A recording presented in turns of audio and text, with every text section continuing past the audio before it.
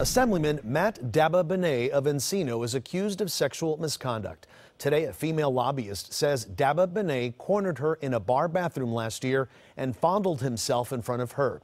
He represents the 45th District, which includes much of the San Fernando Valley. The lobbyist made the allegation in a letter to the Assembly Rules Committee before appearing at a press conference just a short time ago. But I also understand that there are other women who have been sexually harassed by Matt Dababneh.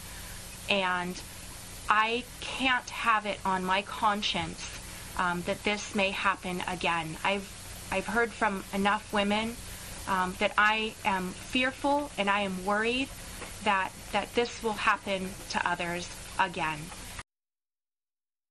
Lopez said she did not know Dababneh had only spoken a few sentences to him prior to the event.